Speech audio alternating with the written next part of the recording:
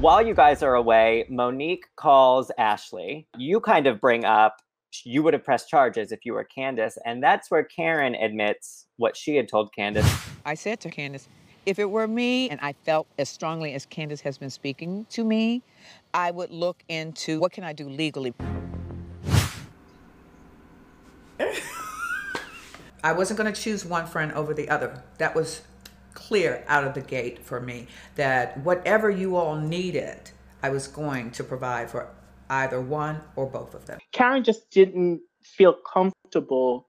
She did not want to be in the middle at all. Like, she didn't want to say, you know, Candiace, yes, Monique was wrong, because then that might have hurt Monique's feelings. Or she didn't want to say, Candiace, maybe both of you did it, because then that would hurt Candiace. So she literally just wanted to stay out of it. I was like, oh, but when we were in your house and you were hosting and we were having this big conversation, you didn't act like Monique did anything wrong. Oh, but you are telling Candiace to press charges against your BFF? I respect her as a grown woman. She asked me what would I have done if it were me, and I answered her.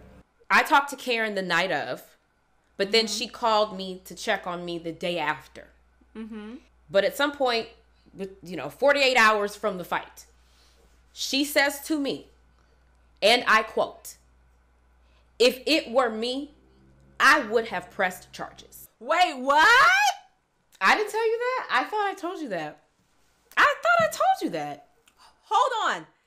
Karen is the one that told you to pursue legal action against Monique? Karen never once made it like she was on my side or Candiace's side. She said, I'm on both of y'all's side. So hearing that, it was just like, that was just like so left field. So I was like, okay, I need to talk to Karen and see what's going on. Now, here's the caveat. I would have pressed charges at the fight. She should have filed charges the next morning, for sure, or that night, 100%. I'm not Candiace. But if I were Candiace, which I am not, if I were in a fight, y'all would know I would be innocent. And so 911 right there, okay? Oh, no, I would have moved. I would have been like, my wig would have been on the floor, stayed on the floor with my body, yep. And the cops and the ambulance would remove me. I'd be in shock.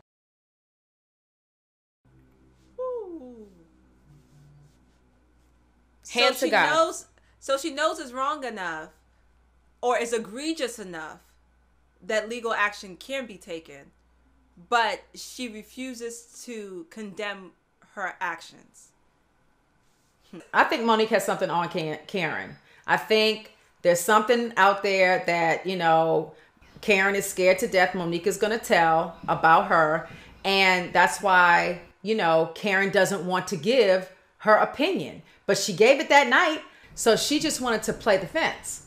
And then it makes us feel like we can't even respect you because you have an opinion on everything. Everything. But this, you don't have an opinion? That's why I told y'all her shady ass.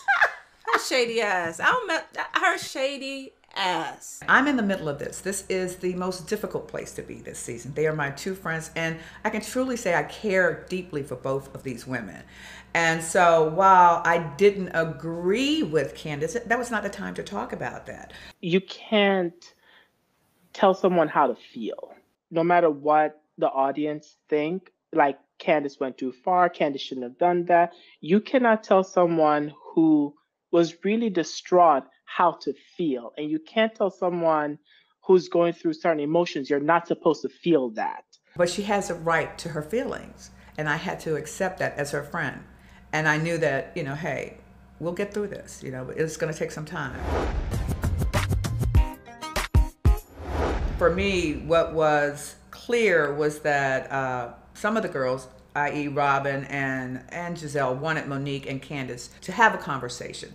And so they encouraged it, and I clearly said they're not ready. It wasn't the right time to push this conversation. She got a problem. Let's not throw her under the bus. I'm not throwing her under the bus. They egged each other on. I'm going to check on my friend. I said, no, please don't force them to have a conversation. Robyn and Gizelle started encouraging the conversation, and I just pretty much summed it up as, Candiace is over there. And they're like, over there? What's over there? I'm like, she's over there. So then she got really upset. That's when it all popped off, when that conversation started happening. Listen to this. Listen to this. At the winery, after the fight, Gizelle and I are over in the, off to the side. Karen walks over to us. Yes. She walked over to me and Gizelle and said, this is what you all wanted. This is your fault. This is all, like, she literally said, this is what we wanted, and that's the reason why that happened. Right. In my opinion, Gizelle will strike a match, let it burn, and walk away. And you know, and that's what she did. I mean, I think we all thought it, and just no one thought to say it, but Karen said it. Everyone had a different point of view, and everyone had a different view of what they felt happened. But it's really, it all happened so quick. It's so hard to follow. Unfortunately, this fight for Gizelle is the cherry on the cake. She was waiting for this and sitting on ready. And unfortunately, she got it. How dare you? You're the one that could have prevented this a long time ago. And we told her, shut up and sit down somewhere. Yeah, I told her, get the hell out of my face. Get out of here with that shit. Like, do not. This is not acceptable. And that she is the one that could have prevented it because she was closest to them. Yes. She could have had a moment with them and really just said, look, I'm not accepting this anymore. So I was already a little just like disappointed with her because of that. Because I'm like, how can she pinpoint something like this on us? We had zero to do with that. Gizelle, Karen invites you and Ashley to visit her hometown, meet her family, see how she grew up. Ladies, you're actually gonna harvest corn.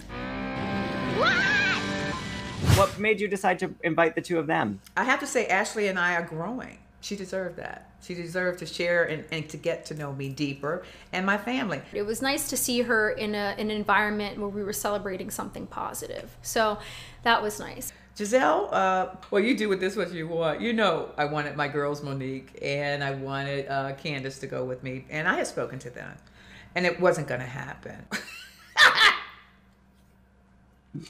And that's true. You maybe wouldn't have invited Gizelle otherwise.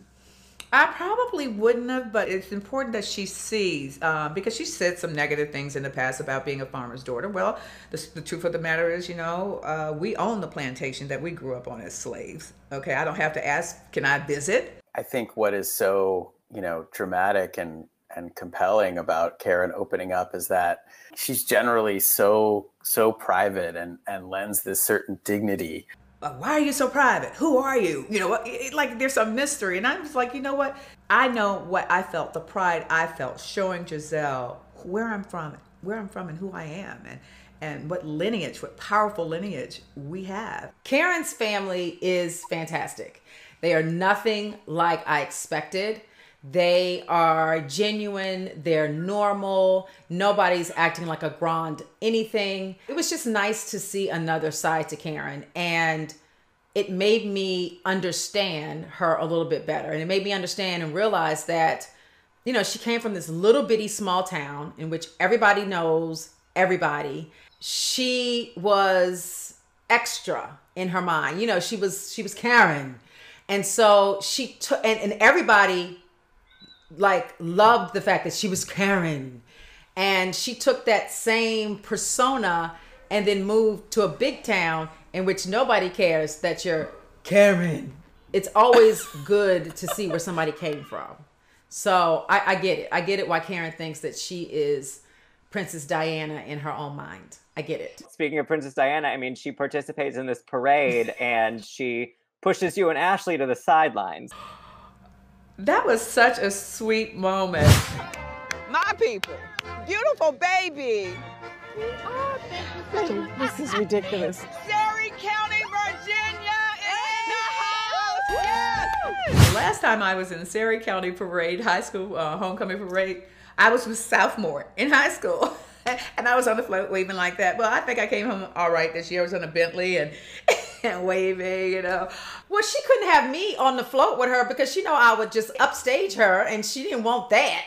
You know, in her own little town, everybody's like, hi, Gizelle, and ain't nobody paying attention to Karen. She could not have that. Yeah, exactly. And it was fine. Karen, Ashley and I can be on the side. We are in Surrey with 3 people. Like, no one cares but you. So have at it, girl. Get your shine. Robyn, while you're talking to Candiace brings up a little rumor of something that she has heard. I don't like to gossip. Are you okay with the stuff with your My taxes. It's bad. I mean, the blog said like $90,000. You know, you open Instagram and you never know what you're gonna get. Like, Right. you know, we've seen that with most of us. Wendy, your day will come. It'll be something on the blogs. I knew what Karen had gone through with her tax problems and her tax situation, but I just wanted to make sure for Robyn that she was okay with it. I was doing my own taxes. I was filing them late. It was just a hot mess. And I put it on the back burner. Okay, I'll get to it one day. I'll get to it one day. I'll get to it one day. Finally, it's like when I decide to get to it, it's out of control. But it definitely was a combination of things, of even how I got there. I had some old taxes from before my bankruptcy. It was just a big juggling of things. And I was irresponsible, and I take responsibility for it. As we all build our businesses and increase our net worth, you know, Uncle Sam is gonna come and he wants his cut. I understand how it happens. Cause it's not like paying the water bill where they're gonna cut the water off and you're like, oh my God, let me pay the water and so I could get my water turned back on. It's like, okay, I'll get to it. It's just that like ugly, like, ugh. When you get that mail, it's like, oh, I do not want to know what's in here. I was going to say, you know, I always say that Robyn is very consistent. She comes late to the party and late paying her taxes. Yeah. Okay? She's consistent. Yes. I trust that it has been handled because they are still in their home and she is still getting her hair done. And looking good. Okay? And looking good. Looking good with the T on the end. Miss Robyn Dixon out here looking good. Good. We see you discuss the tax issues while you role play on a date with Juan. Where you from? Latvia. Excuse me? Latvia. That sounds far away. It's in Europe. You know what? I have been told in the past that I look Russian or European or, you know, just like, I get like the most random countries. So with that dark wig, I felt Latvian. I don't know what that looks like, but I just felt like I was from Latvia. Oh my God. Like I didn't figure it out until I sat down. Like what my name was, where I was from, what my story was. Juan was looking at me like, you are nuts. Juan chooses the name Dylan. Right. What's your name? My name is Tatiana. I'm Dylan Tatiana. Nice to meet you. Okay, Dylan. And wait, and guess what he is? Guess what he is? I was a flight attendant, right? Was I a flight attendant? Yeah. And he was a retired basketball player. Wamba! I'm like, really? Okay, Really? okay, Juan. Breaking fourth wall and all, this wasn't about the show for me anymore. This is real life. And I'm not taking this lightly because I don't ever want this to happen again because I have way too much to lose and I have 3 little people who look up to me.